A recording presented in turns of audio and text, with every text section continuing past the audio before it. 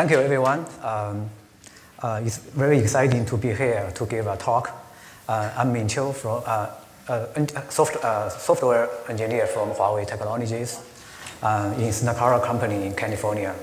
I'm working on a big data project called Nuwa, which is to build up a highly scalable and high performance big data system to deal with the interactive SQL query. We use Apache Spark a lot in our software stack. So we spend a lot of time working on different components of Spark. For example, we customize the scheduler and the storage in the Spark core. We also enhance the Spark SQL component, including the optimizer and the query planner. In today's talk, I will focus on only a small part of work we have done on Spark, which is enhancement on Spark SQL optimizer. Our purpose is to share our experience on Spark with the community.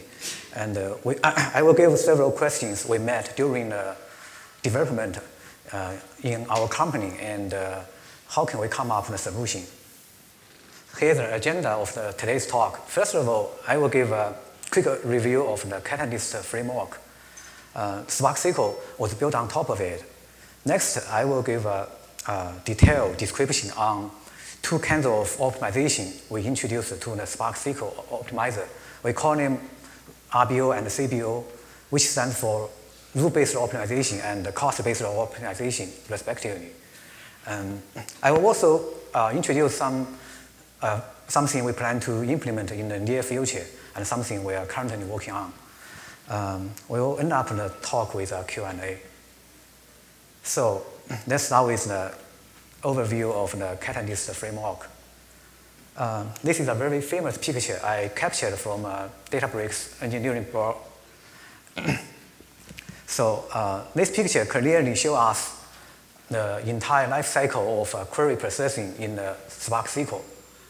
When a query comes in, either in the SQL statement or in the format of data frame API call, it will go through the same code path, including the parser to get AST and analyzer to resolve the attributes to get rid of the ambiguity. The optimizer will try to generate an optimal logical plan. Finally, the query plan will apply a set of strategy on top of the optimal logical plan to generate a set of equivalent physical plan. If we have the custom model, we will select the best one for the final execution. So I will go into a little bit deeper about the Spark SQL optimizer. The Spark SQL optimizer is essentially defined as a rule executor. It executes a set of predefined rules. Each rule represents an individual optimization on the logical plan tree. It makes the equivalent transformation on the logical plan tree. The purpose is to reduce the cost of computation and the data size as much as possible. For example, we have the constant folding rule, which is to simplify the expression, which contains the constant. And we also have the project pushdown and the filter pushdown, which is to get rid of the unnecessary column and unnecessary rows at the very beginning of the query processing. So the optimizer will run the set of rules iteratively until a fixed point was reached. On that point, we will get an optimized query plan.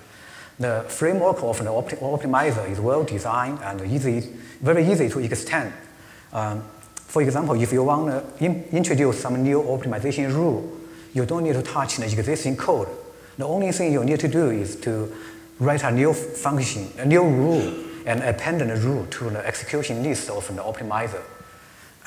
As of today, the optimizer has been very smart and very strong, but it cannot cover all the cases. So in our development process, we see some problem the optimizer cannot deal with. So this is the reason we introduced the RBO. In our work, we split the set of rules introduced by myself to two groups. The rule in the same group has a similar functionality. The first group, I call it join condition pushdown. This set of rules is used for the case where the join condition is existing in the join predicates, but however, for some reason, the join condition is not explicitly visible by the pushdown, by the predicate pushdown rule. So the rule in this group will try to expose the join condition out of the join predicates. And the second group is called data volume reduction, try to reduce the unnecessary data involved in the computation. For the first group, we have two kind of rules. One is called predicate rewrite. The other one is join order adjustment. For the data volume reduction, I introduced an enhancement for the existing column pruning rule. Before I go through the rule one by one, let's first of all focus on the problem, the failure case where the join condition push down, and why does it matter?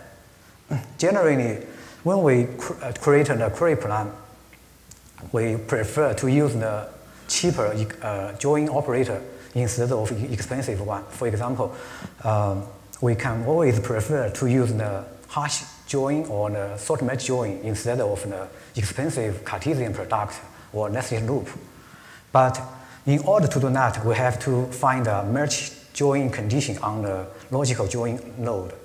If we cannot find the match join condition, the strategy, the equal join select strategy will fail. As a result, the expensive Cartesian product will generate it. So we have three cases. If any one of the three cases is met, we will trigger the push down failure. One is predicate is empty, is very straightforward, nothing. We don't have any condition at all. The second condition is that if the predicates cannot be split to small pieces of conjunctives.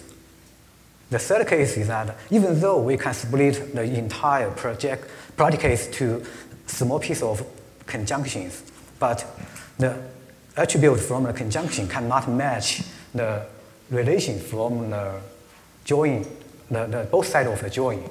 So on the left side, we have two kinds of logical join plan. The R1 and R2 represents the join relation. It might be a single table or might be a subquery of a nested join. So if any one of the three conditions is met, we will trigger the push-down failure. As a result, in the physical plan, we can see the Cartesian product or nested loop join. So next, I will introduce the rules one by one. First one is predicate rewrite. Let's take a look at this example. In this example, the predicate is an OR expression, so that it cannot be split by the conjunctives. So if we look at this, these things, in each component of the disjunctive, there is a common condition called part key from the part table and the part key from the line-item table. Actually, the join condition has been there, but they are hidden in the disjunctive normal form. So the filter pushdown, the predicate pushdown rules cannot recognize this condition. As a result, we can see very bad performance on this query.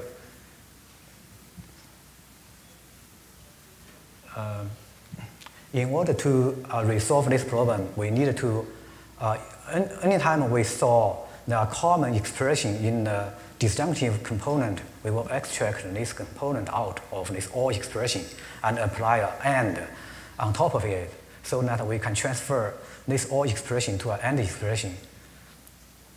With this AND expression, the conjunctive split function can split the entire things to conjunctives, so that this this this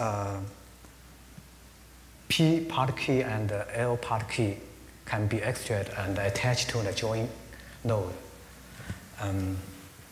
So after this optimization, we can say at the very beginning, without this optimization, the all expression is on top of the predicate, the filter, and the join cannot say any condition at all. But after we do this rewriter, the part key equal condition can be extracted and attached to the join node. There is another extra benefit for this rewriter because the L-shape model and the L-shape structure also be extracted out of the all expression so that they can push down to the filter to get rid of unnecessary row so that we can get an optimization a little bit further. Finally, we find that we can see several times faster improvement with this optimization. I have a quick update for this feature because when we try to migrate our work from the older Spark version to Spark 1.5, we find that this issue has gone in Spark 1.5. And I did some investigation and find that there is an existing optimization rule in Spark SQL called Boolean simplification. This rule was enhanced by adding this rewrite. So I think the credit should go to the contributor who made this commit. Next one is the join order adjustment. We also take a look at this example. This is a three-table join, and if we take a look carefully at the where clause, looks like the predicate is represented by the conjunctive normal form, and each equal condition should match one of the table, right? So, but unfortunately, when we run this query, we still get a Cartesian product on one of the join node.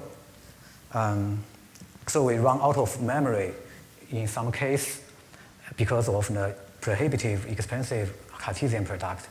And if we reduce the data size, we can avoid an OOM exception, but unfortunately, the query runs very slowly. So what's the reason? In a multiple join, the join order in the logical plan tree is the same as the order of the table show up in the SQL statement. So in this specific case, the order is all nation and customers. So in the query plan tree, the order and the nation will be joined first, and then the intermediate results will join the customer next. But we can see the predicates highlighted by the red. If we split the predicates to conjunctives, the first line, the attributes from the two sides, one is from the order table, the other one is from the custom table. So I think for the top join node, this equal condition can match because on the left side, O is a subset of the output of the lower join node, and the C customer key is a subset of the output of the customer table. So this condition can attach to the join node. But unfortunately, in the second line, we can say the left side is from the custom table, but the right side is from the nation table.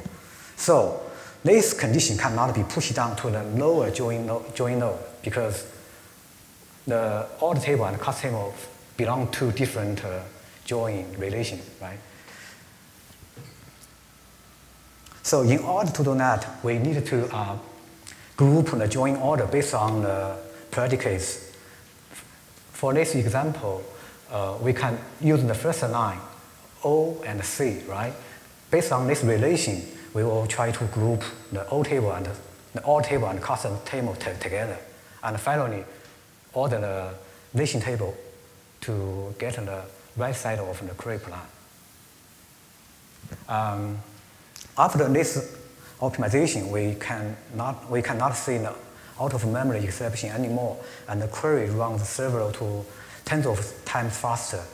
There is a pull request for this feature, and one is by me and one is by another engineer from Databricks. As of 1.5, this feature has not been resolved yet, so let's see how can we go ahead about this fix. The third one is called column pruning enhancement. We also give an example.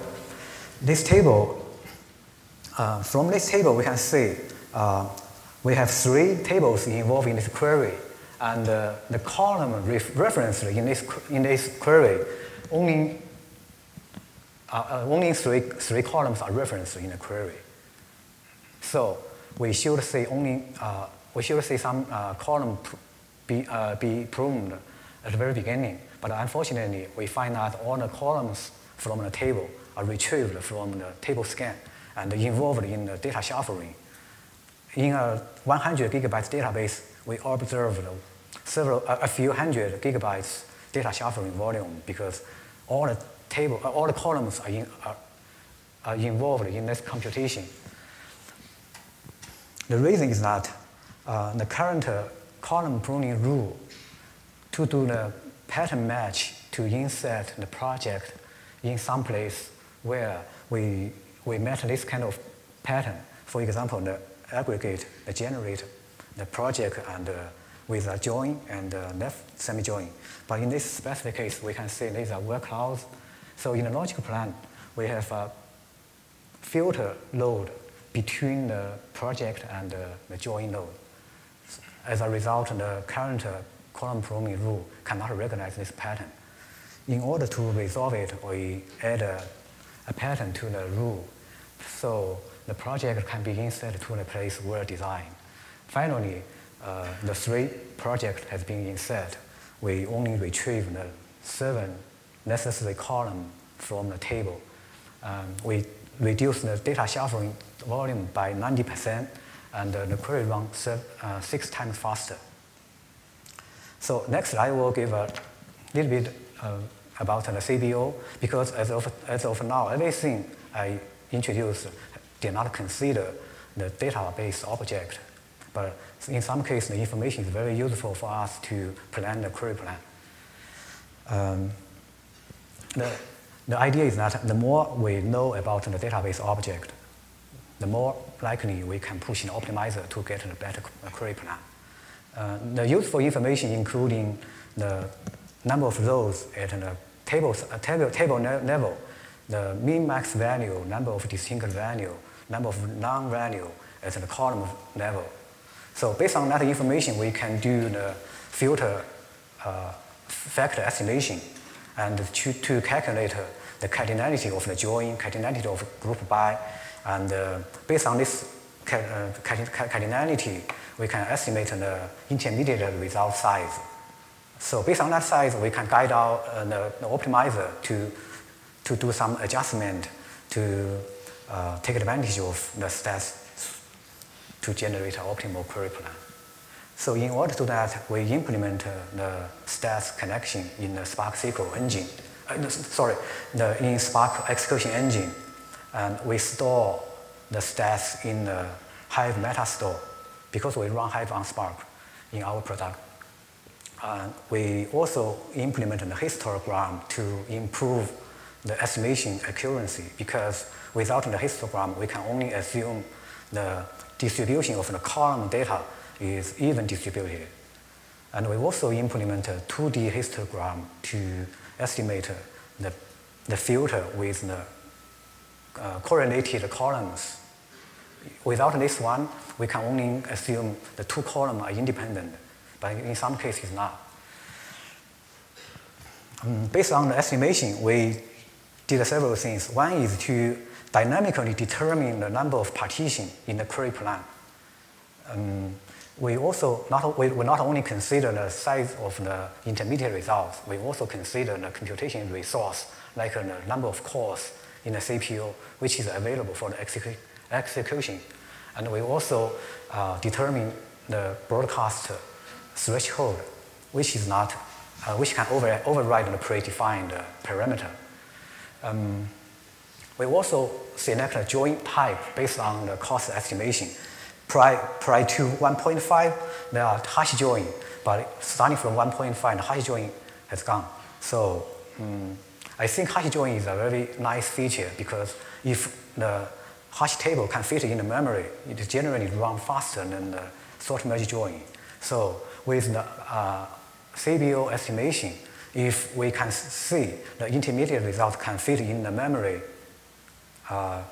we will prefer to use the hash table. So I propose to bring back the hash join in the future with this cost-based optimization. We also adjust the multi-table join order. Previously, I mentioned the join order adjustment, but in that case, we did not consider the cost. So the common case is that we need to join the small table first, or join the two table with the small intermediate result first.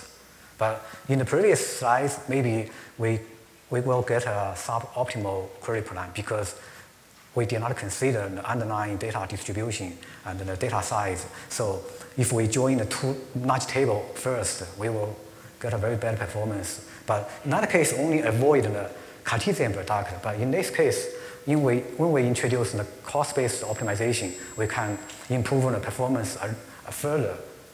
So before 1.5, we also determine the build size because for the hash join, we always build a hash table on the small size of a table and do the hash probe on the big table. But since 1.5, we don't have the hash join at all, so we will remove that. In the future, if the hash join is come back, we can still reuse this feature. So we have some preliminary results. This is the hardware configuration. It's generally a PC server, and in our performance test, the preliminary results show up to 5 times speed up compared with without CBO optimization. In-house, we generally use the TPCH and the TPC-DS benchmark, but we did not audit the results, so we call it a preliminary results. But we also saw some regression in some small part of the join because, as I said, we do the cost estimation, but for some reason, for some specific case, we cannot get an accurate estimation. So we did a wrong determination in the query plan. For example, we make a wrong, incorrect choice on the build side, or we determine an incorrect number of partitions. So, but this is only a small part of the query. I think this result let us know that it's very promising, and I think we should be in the right direction. Something we plan to do in the future, two major things we plan to do. One is to enumerate the space of query plan, because right now, Spark SQL query planner only return the first one of the set of query plan. So the quality of the physical plan is totally depends on the order we apply in the strategy in the query planner. To enumerate the space of the query plans, we apply the cost model on each of the equivalent physical plan and to calculate the cost and to pick up the best one. And I think this one should be optimal compared with the current Spark SQL query pick up by the query planner. The other thing we need to do is to try to improve the estimation accuracy of our cost model. Some difficulty lies in the derived column, like the column with expression, the column with the user-defined function. One of the ideas is to do some dynamic sampling during the runtime to calculate the stats on the user-defined function columns. And the other difficulty is that it's very hard to estimate the column with the string type. So this is the two things we plan to do in the future. That's all. So thank you very much. Wonderful. Thank you, Min. Now we have about 3 minutes of time for your question and answer. So if anyone has any questions, like raise your hand and I'll bring you a microphone.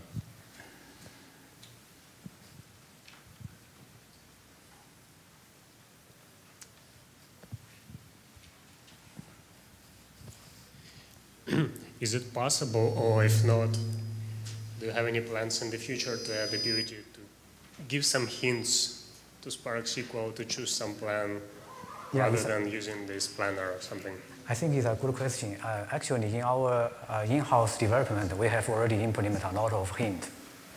For example, if in the case we don't have a current estimation, we can use the hint to override the choice by the optimizer. We implement something like the join side, the build side, and we can also specify how many different, how many distinct value in this column in the hint. And we also add the hint to implement the join order at all. Yeah. But at this moment, it's not included in this presentation. We have already implemented a lot of hints. Yeah.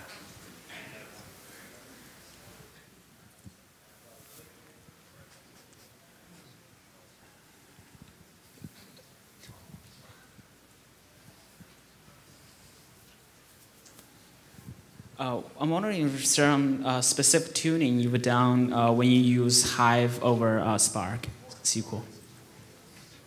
You mean, do you mean the specific tuning on Hive? Yeah, when you use Hive over Spark SQL, is there any like tuning you did that you can share? We did not tune. What do you mean by the tuning? Like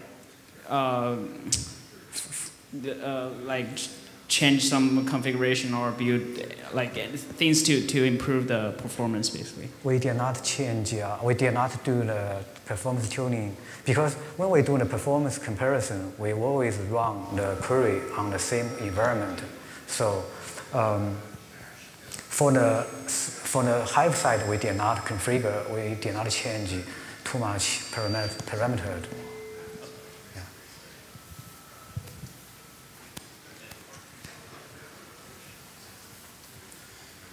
Wonderful. Well, if there are no more questions, let's give Min one more round of applause.